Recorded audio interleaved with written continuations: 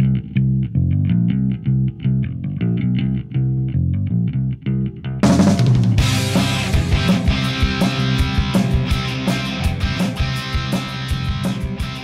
evening and welcome to Across the Pitch. We're the soccer show for people who think in furnace is where you put your firewood. I mean, that's not wrong. In fairness. Yeah, right. In fairness, I think that's actually, depending on where you put the emphasis, that's probably right. Now, we bring this up because our team of the month, Barrow AFC, we had a little bit of a mix-up when we interviewed Seamus Keneally. You did, mate. You did. I had the mix-up when I interviewed Seamus Keneally the other week, and I had noticed that he lived in Barrow, but evidently the Barrow that he lives in is in Lancashire near Accrington, which is not in Furness, which is where the Barrow AFC that we're going to be covering throughout the month is located. So you know what? That's a common mistake to make, Phil. So don't beat yourself up too much, but I'm still going to give you shit for it because there are a number of towns that have the same name, and it might be just because, it's Old English and it goes back to, I don't know, it was the tree on the hill underneath the creek, and that's what they named their little village. Do you know what I mean? Well, I think it's kind of similar to how, like, there's a Glendale, Arizona and a Glendale, California, or 36 different Springfields. That's just a lack of imagination. But we also have a really exciting announcement regarding Barrow AFC, is that we are going to have an Across the Pitch banner in their fan zone, thanks to our correspondent, John Earnshaw has set that up, and at their upcoming match against Notts County, Across the Pitch is going to be represented at Barrow AFC's grounds, so we're really looking excited to that. And we're going to have some interviews coming up related to that also. But tonight, what are we doing, guys? Right, okay, that was my cue, wasn't it? Well, on tonight's show, we attempt something that has never been done before. A clash of the diminutives. A football manager of sorts, if you will, and that's what we were going to call from it, apart from the cease and desist we received from Seeger earlier. So instead, on tonight's Across the Pitch Soccer Coach, we pit two of our favourite teams together to see who will come out on top in a match that is highly unlikely ever to happen. On my left, in the red corner, Phil Stat King Kennedy and his team of ne'er-do-wells, Accrington Stanley, versus, on my right... On Stanley on! On my right, in the other red corner, Matt, Mr. Wizard Robards and his band of vagabonds, Phoenix Rising. No cheers over there? All right, fine. It's very quiet there in the red corner. What will happen tonight? I have absolutely no idea, which is why I am your blind, hyper-partisan referee, VAR. I mean, Arran Airs. And you're at Stockley Park right now. You're not in Phoenix. You've actually traveled to London, haven't you? That's quite right. I've flown over there specifically for this tonight so I can sit there absolutely blind. There are no monitors in this place, believe it or not. They're not watching anything. What happened was you showed up and they wouldn't let you in the building, so you're just kind of sitting out there with your camera. Is that what happened? Is that what happened? Oh, man. Well, I can say, gentlemen, and our fabulous listeners, cast your doubts aside and turn this special episode up. It's an unlikely matchup and may never be attempted again. It depends on how this goes. On with the clash! But first... But first. Hey, it's been a couple of weeks since I've done this. But first... So just to give a little bit of a back... No, I'm sorry. But first, that's Matt's kid. Damn, we are rusty, aren't we? Go ahead, Matt. Sorry. make sure you guys head on over to the various social media websites and give us a follow. Just search Across the Pitch. That's where we interact on match days, before match days, and all throughout the week as we try to watch as much football as humanly possible. I tell you what, we do. And just to give you guys a little bit of a backstory of how this episode came to be, Peter Latham, who is, of course, the head of the Accrington Stanley Supporters Club over in Accrington. Top bloke, I have to say, if I can interject there. He really is. And the other day, him and I were kind of having a discussion. And I had mentioned to him, we always kind of talk about how one day there needs to be a Phoenix Accrington friendly. And I was saying how I thought that it would be a really even matchup, with Accrington being kind of a mid-table team in the third tier of England, and Phoenix being one of the top teams in the second tier of the U.S. I kind of said, that I thought that kind of evened out and put them kind of evenly matched. And he said, well, how would we ever figure that out? And this is what I came up with. There you go. I think, I think it's important to note, though, that I was thinking about this today. It's kind of hard to kind of differentiate, okay, where would, say, the MLS fall in the English system? Because I think you have some MLS teams that could compete, in the championships. And then I think you have some MLS teams that would struggle to stay in League One. Yeah, I agree with that. Yeah. Right. And I think that we're probably all on the same page. And that was exactly what I had said to Peter, is that I thought maybe like an Atlanta United or a Seattle was on level with maybe like a Derby County, where maybe a lower team like Cincinnati would probably be League One. And then with the USL, that a top team like Phoenix might be mid-table in League One. And then a team like Las Vegas would probably be bottom table. League Two would be LAFC. They'd probably be maybe top end of the table championship. I don't think automatic promotion, but I think they'd be fighting for a top six. Do you think New Mexico United is non-league? I would say Vegas is non-league. Yeah, I think Vegas would be non-league. Yeah, no, I'm not being nasty. I think that's probably the level they're at. I think a majority of the USL League One teams would probably fit into the non-league, and then I think USL Championship teams would probably filter in somewhere in League Two.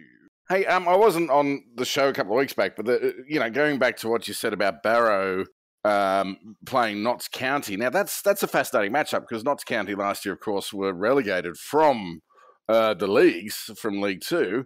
And this is their first year trying to get back up into the leagues. And Barrow was voted out in 74, I believe it was, and they're trying to get up for the first time since then as well. This could be a really, really good match, and I don't know if we can watch it. We'll have to see if we can share some highlights or something. I digress. Well, I do understand that after that match that we may have some special photographs coming over. But we'll keep that under wraps until it happens. All right, I look forward to it. But first, what do we need to do here, guys? What's our plan?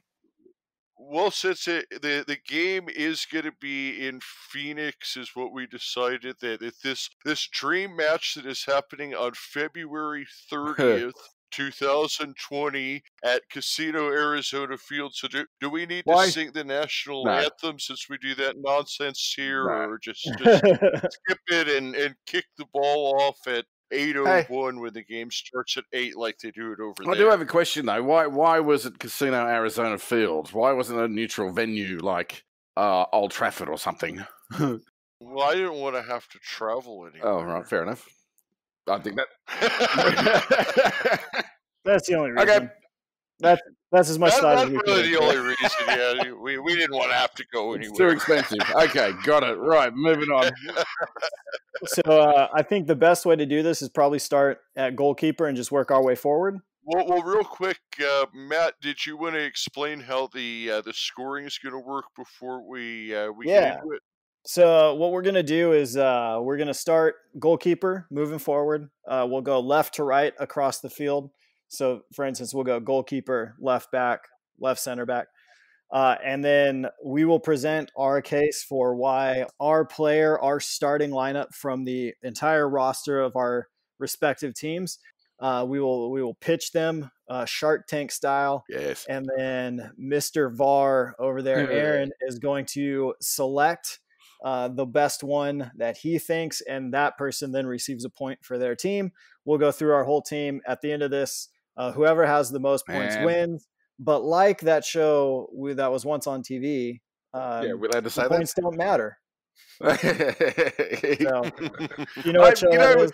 I realize I really set myself up for a fall with this show. You realize that, don't you? by being neutral, I'm the one that's having to decide, and I'm going to get the hate mail. Bring it on, bitches. Bring it on. I think that's why we decided against that, to do that. I mean, that's why we're not doing Tranmere, right? Okay, we've had enough hate mail from there. All right. And, all right. And so we did the 4-2-3-1 formation. We kind of decided ahead of time that we were going to do the same formation just to make things line up a little bit better logistically. We know that the clubs don't necessarily both play this, but just for logistic purposes, we're doing the 4-2-3-1 formation. So go ahead and you can go ahead and get started with your goalkeeper. I think that's my job, isn't it? Can I get a whistle? All right, off we go. Here we go. First two, it should be said that we picked a starting 11, and then we'll each do 3 subs that will make their way off the bench for into the team. This is a full 90 minutes. So, I don't think I've got this in me. All right, go on. No, we'll move through this quickly. All right. We got this. I'm just giving you shit. All right, so am I starting here? Oh, hang on. Yeah, you're going to start. No. I think as VAR, I think we got to go away. I think we've got to go away. Yeah, just to balance it out a little bit. Let's the toss of the coins come in. Aki's called heads. Phil over there's called heads, and it's Accrington's kickoff. Off we go, Phil. All right. Well, so my starting goalkeeper is Joe Bursick, and it should definitely be mentioned that one of the things that we did decide with this is that any players who currently were unavailable due to injury would not be a part of this. So that eliminated Dimitar Evtimov, who's currently out with an injury from my list. Just wanted to mention that. Just as a reminder, today is February 30th, 2020. Mm-hmm. Yes, February 30th, 2020. And so that left me to choose between Joseph Bursick and Toby Savin. And Savin is a 19-year-old keeper who has not started any games yet this year. So that really left me with Bursick, but that is definitely not a bad choice. He is also a 19-year-old English keeper. Since he's come on, he's made 14 starts so far this year. He's got a 61% save percentage, 3 clean sheets. He's won 6 games, lost 6 games, and drawn 2. One thing that I would say about Bursick that really sets him apart is his ability with his feet. He has actually come in and taken free kicks at points for Accrington Stanley.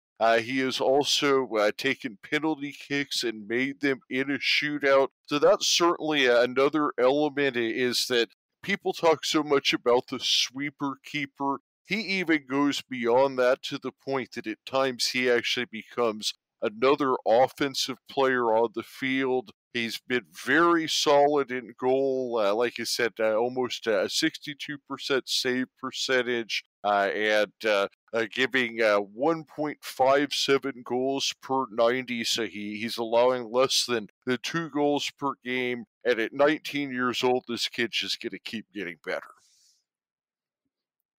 Doesn't say a lot when your pitch for your goalkeeper is that they can take free kicks. Doesn't say a lot about your outfit. Oh, snap, bam, there it is. No, I think throwdown of the match. Bursic 19. I think for what he's doing at 19, it's very good. But when you're playing, no, that's my job. A competitive you team. Stick to your side over there, Matt. You stick to your side over there, right? You're talking about your goalkeeper. You got to go with the big Zach Lubin. Oh, 3 inches taller than Bursic, so he's going to get to those shots that are just out of Bursic's reach. Zach Lubin will get to those. 31 appearances total for Phoenix Rising since he's come. Now, keep in mind, he was a tryout, a walk-on, if you would. We got him in an open tryout. He's made 31 appearances for the club, making 81 saves with 14 clean sheets.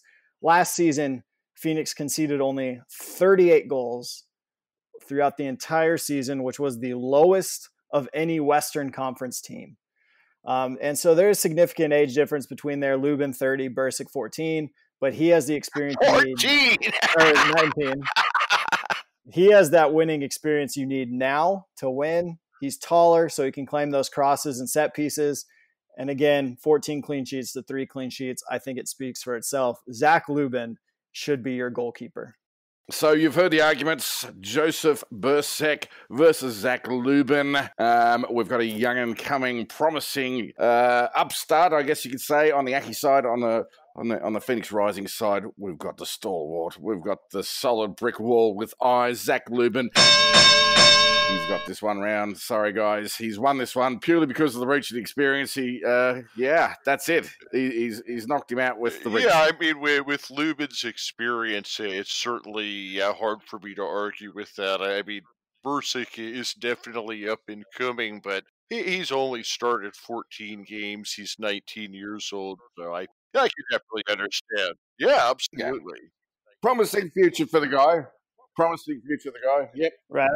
I think you're kind of put in a hard position with the injuries, and definitely a guy like Bursic, 19 on loan at a League One side. It's a great place for him to get that first team experience to be playing. Where's he on loan from? Players and from Stoke City. Oh, so he's moved up in the world. I think he can. He has a good future. Absolutely, but unfortunately, it's 1-0 to Phoenix Rising.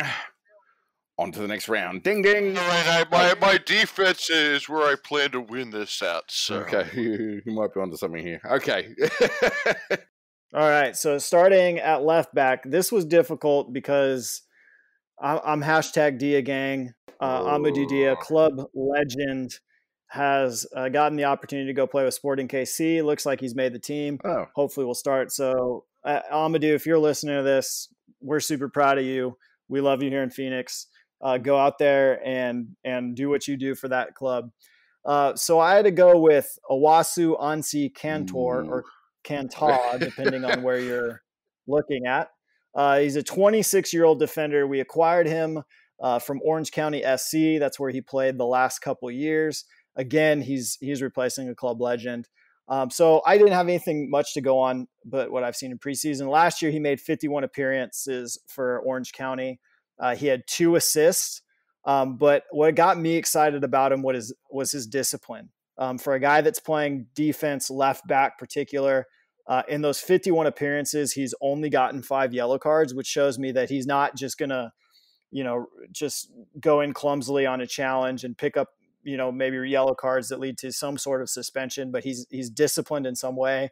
And from what I've seen from him in preseason, in highlights, he looks to be a very good one-on-one defender. So I think he can make the left back position his, and it's going to be really important for how he plays with the person in front of him. All right. Solid introduction from a guy I've never heard of, Accrington. Well, this is actually kind of an interesting matchup because we both have a player at left back with ties to Ghana, Jerome Opoku, who is English but has Ghanaian heritage, is my choice at left back. And this was actually a bit of an interesting position for me, only because Jerome Opoku is such a versatile player that I considered moving him into the midfield. However, Elise, who is the other player that we'll talk about a little bit later, would have been the choice at left back had I moved Jerome into the deep midfield role. However, I believe Elise's best position is center. So I did decide that Jerome Opoku is the best left back on Accrington Stanley. He is by far the most physically gifted player on Stanley's roster. He's the fastest player. He's the tallest player at 6'6". The guy still has incredible footwork. And on-ball ability. He handles most of the throw-ins. His height is huge advantage for that. Obviously, he's good with clearances, headers. He's a guy who has, I believe, 3 assists this year.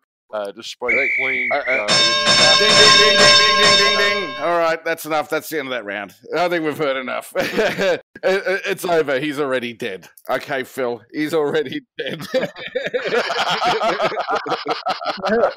So, Conte, or however you pronounce his name for Phoenix Rising left back. Look, I don't know anything about him. Mr. Wizard doesn't know anything about him. He comes from Orange County. That's not really much to boast about. He's unproven. Opoku, probably not without his problems at Accrington Stanley, but a pure raw talent. He would look great in the midfield. Phil, you're right.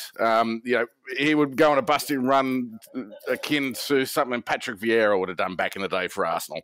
Unfortunately, this one here, Matt, is going to Accrington. Opoku runs all over Conte, or however you say his name. I don't know. It's weird, man. We'll look forward to our local Phoenix Rising commentators butcher his name till the end of the season, I'm sure. Yeah, I think officially it ends with an H on Phoenix stuff, but other stuff it ends with an R. It's just however you want to say it, I guess. Well, he's on Instagram. We should just look up his. They said Twitter. We should look him up. No, that's not going to help you. It's not going to help you because when he came on the other day in one of the preseason matches, I heard Kante. I'm like, what? Really? We got another Chelsea connection here.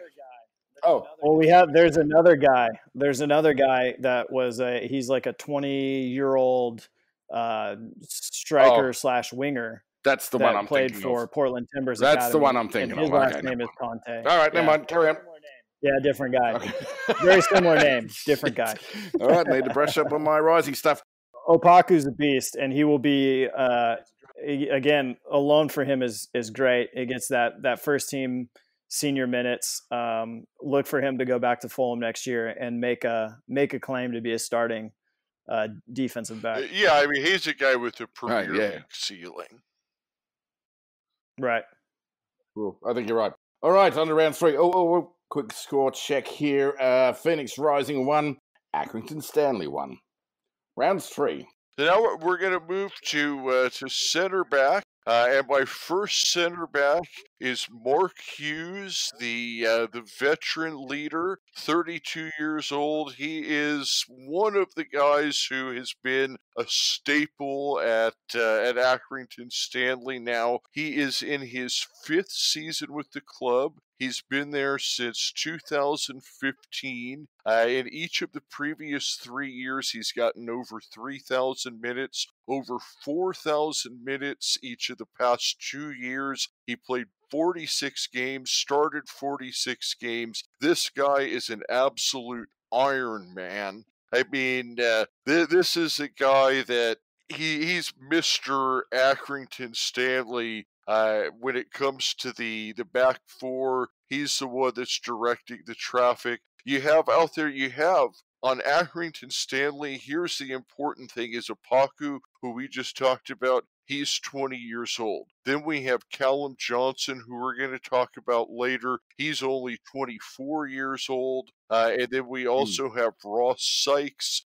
He's 22 years old. So you have Hughes out there is the veteran with 3 younger guys. He is the heart and soul of the Aki defense, and he did actually have a suspension where he missed that last game against Oxford, and we all remember what happened there. So if that doesn't tell you how important this guy is, I don't know what does. All right, so pretty low on stats there. Phil, disappointed in that. Matt, over to you.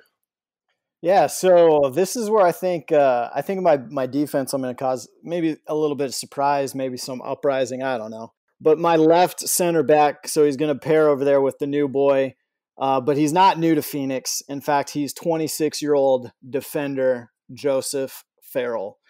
He's coming into his third season at this club. He's already made 53 appearances. And in those 53 appearances, he has scored 6 goals. He's contributed with 1 assist.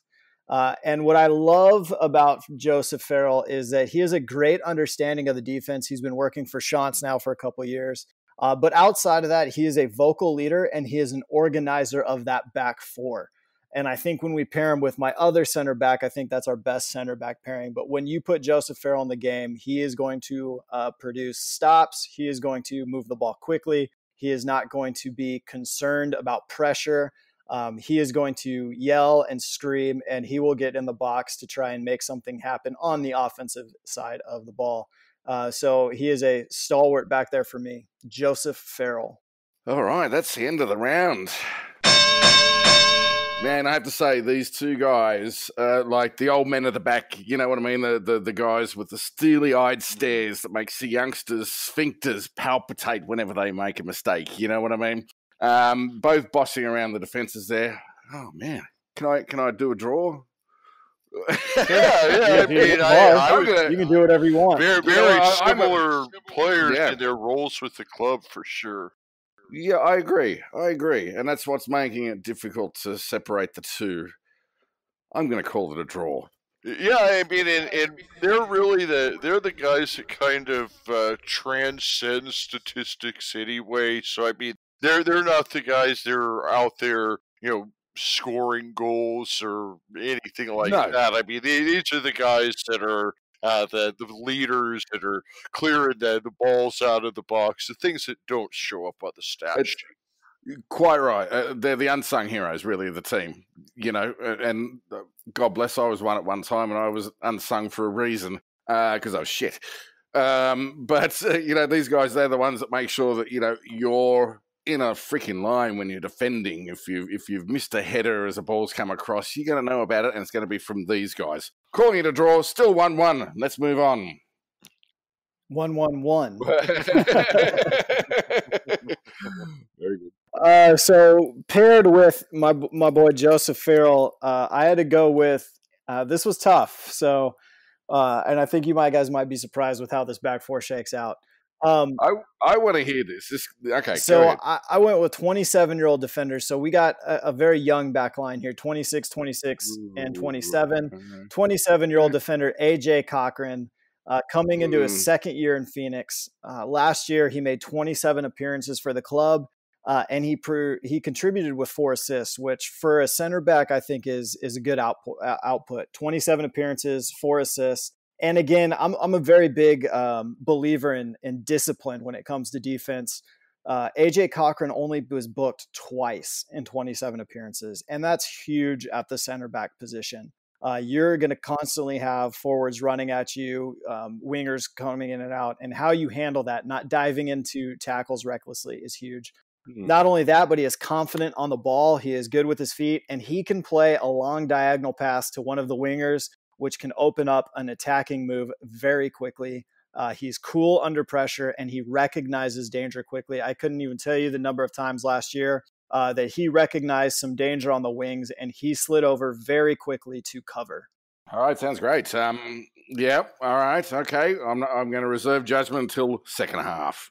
Over to you. Well, Mr. I feel like I'm going to win this one because I have one of the very best players on all of Accrington Stanley, which is Ross Sykes. Ross Sykes is, he was born in 1999, so he's actually he turns 21 next month, so he's not even old enough to go to the pub yet. Now, he's another tall guy. He's 6.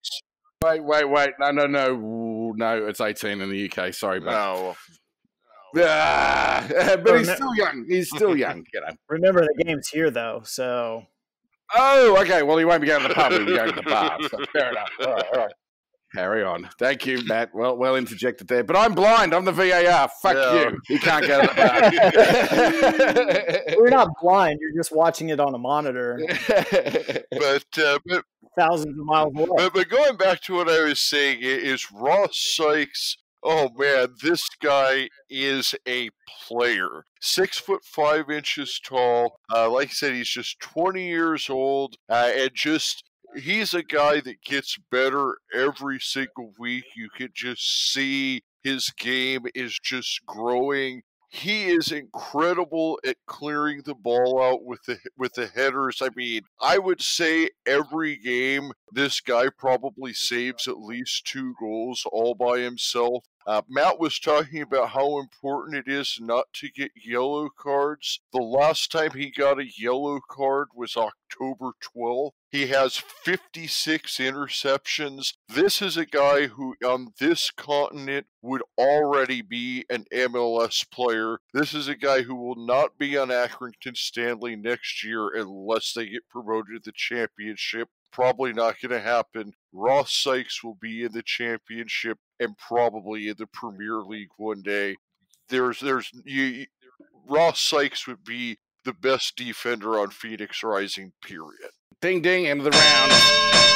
Our other pair of centre backs. Interesting one. AJ Cochran, he was in and out of the Rick Schantz team last year.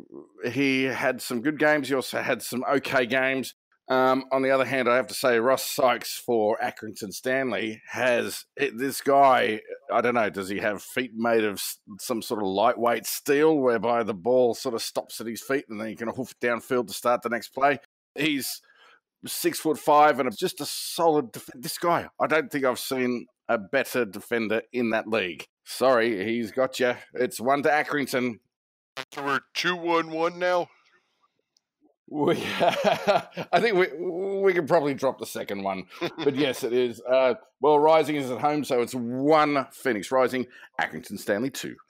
All right, right back. We have our boy Callum Johnson. I mean, I should get the point just because his name is Callum, but I mean, solid heads up. And you know what? Because I am hyper partisan as VAR, it's going to be hard to vote against a guy who's actually been on the show. Right. But carry on. Not that I'm giving the game away here, Matt. Well, I'll tell you this. He leads League One in successful crosses. He has several game-winning assists this year. He's an Iron Man. He's played every game this year except for one. We've talked to him. He's a guy that spends 3 hours a day in the film room. I mean, this guy is dedicated to his craft. He's another guy. He's only, I believe, 23 years old now, and getting better every game. Just watching him last year versus this year, it's just the growth is incredible. This is another guy that's going to be in the championship, would already be an MLS player on this continent. Fantastic. All right, that's a solid argument. Let's turn it over to Matt, Mr. Wizard, see what he's got in his pocket for right back. Well, I got stats. All right. Not just pulling on heartstrings okay. here. This was where it got tough for me. So last year, Mustafa Dumbuya, one and done. Hard to see him go. He's in Tampa Bay. So I was looking at our lineup thinking, who do we play? Again, we have a new player, Darnell King. I could have played him, but I ultimately went with the 22-year-old from Liverpool Football Club's academy, Corey Whelan. He is entering his first full season with Phoenix. So he came over midway through the season last year. He made 9 appearances in total, primarily playing the center back position, where he did add 2 assists. Now, for us, his primary position has been right back, but he has been much more successful. I'm sorry, his primary position for us has been center back, but he has been much more successful at the right back position, where in 61 appearances, he has scored 2 goals and provided 3 assists. He is quick. He is fast. He's fast. He's going to go up the line. He's not afraid to take people on. I think him and ultimately my right winger will form a very good partnership, overlapping. He can provide crosses and assists and score some goals. There was no other choice for me. I think Corey Whelan had to be my starting right back. Oh boy, this is going to be a tough one. Okay, having watched both of these players, I have to say, yeah, the young Liverpool. Oh God, he looks fantastic, doesn't he? He's probably not one for the USL for much longer either. Much like Callum Johnson isn't for League One. Wow. I'm not going to do a draw on this one, though, because we do have a tiebreaker. Immensely talented players. Oh. The only tiebreaker I can pull out of my hat is Callum Johnson's been on the show. Sorry, that's the way it goes. I'm VAR. Good night. So, all right. So now we're going to move to the midfield. Quick score update here. Quick score update. Phoenix Rising 1, Accrington Stanley 3. As we move into the midfield, it's all for Rising to do. Sounds familiar, doesn't it? So we're moving into a midfield of this 4-2-3-1, starting what you could call the left side of my 2.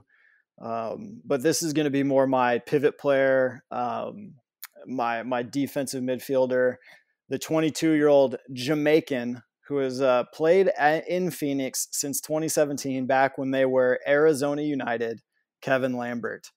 He has made 51 appearances for the team. He has been a stalwart there in the middle of the park. He can shut down play. He can provide an outlet pass, and he's not afraid to shoot. He has scored 8 goals in his time. He has provided 6 assists, and he is a beast, willing to put in a tackle but venture forward, which is exactly what you want in that midfield. I've got a tough guy to beat here, because Kevin Lambert is certainly a stalwart here in Phoenix, and the guy that I have here first, and I do unfortunately have to put out a little bit of a disclaimer here because of a news story that has come out today that I don't have all of the details on. But Sam Finley, who is the first midfielder that I've selected, it was announced that there's some charges against him from the FA today regarding something that he said on the field to another player. That's all that has been released, but it's certainly... So does that mean he's out of your team, or are you pulling him in hoping he'll get off on some sort of appeal? Well, what I'm getting at is that I don't know enough about the story to know what was said, or I haven't heard his side of the story. I haven't heard a club statement. So basically, I'm having to say that this report is out, but I'm making my selection as if the report hadn't happened because I don't know the details yet. Innocent until proven guilty. Brilliant. VAR rules on that. Carry on. Okay. So on the playing field, Sam Finley, he's been the guy, he actually took the number 8 shirt that Scott Brown used to wear, because he plays that number 8 position where he's kind of that midfielder that hangs around around the midfield circle and tries to keep the ball in the zone and directs the traffic back there. And he's a solid defender, but he can also make some good passes. And he had 4 assists last season. This year he has 2 goals and an assist so far. He's 26 years old. He's a little bit of a late starter because this is his second season in Accrington, and it's also his second season as a pro. So he's in the prime of his career. By average standards, most players will hit, between 26 and 28 is considered the prime year. So he's right there. He's a very active player on the field.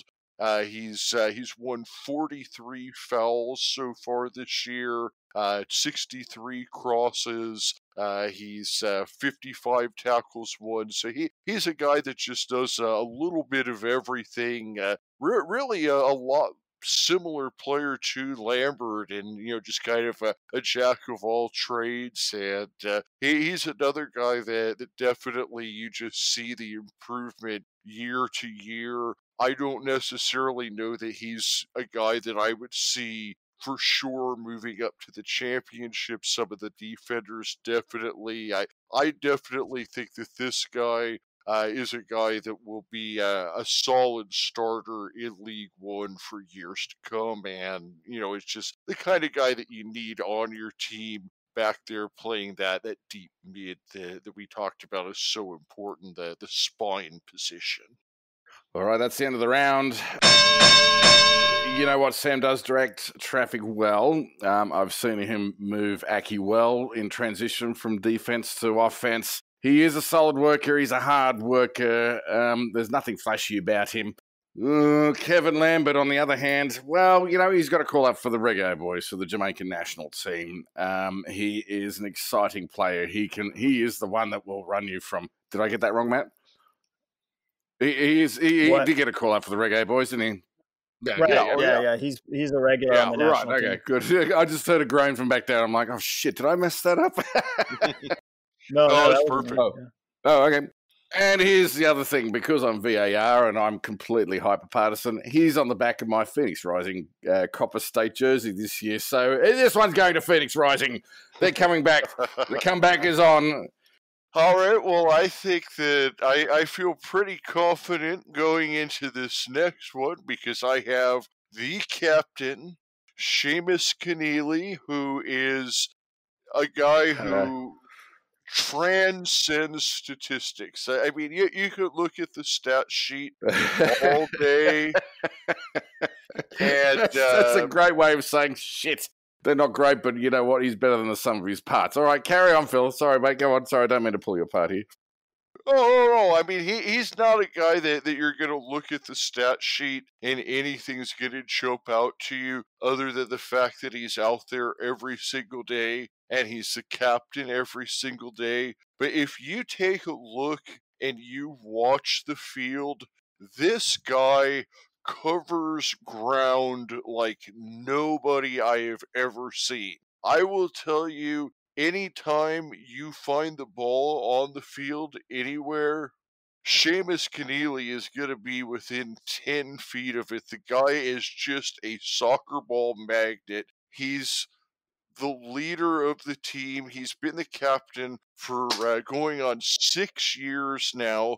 He's captained a team that won a League Two title. You cannot understate having a leader with championship experience on your side. He's the guy he's John Coleman's go-to guy, and he's a guy who doesn't make mistakes. We talk so much about a guy like Mustafi on Arsenal, who's a fantastically talented player, fills up the stat sheet, and then he makes these boneheaded ass problems that cost you goals. Seamus Keneally, I don't know if the guy has ever made a mistake that costs the team a goal. He is just so technically sound, and I would have him on my team every day of the week.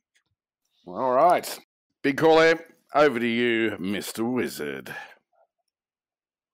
So my second midfielder in this two is a guy who can interchange with either the person playing the 10 in front of him. He can drop back and defend as Lambert goes forward. There's just a lot of interchange going on. So I had to go with the 24-year-old Spanish midfielder coming into his second year with Phoenix, Jose Aguinaga. 32 appearances last year for Phoenix. During that time, he added 3 goals, but more importantly, he added 7 assists. So his goals and assists per 90 is 0.5 through the season, which is very good for a person in the midfield. While he'd be playing in that midfield too, his instructions from me would be to get forward more to provide options for Baquero and the wingers.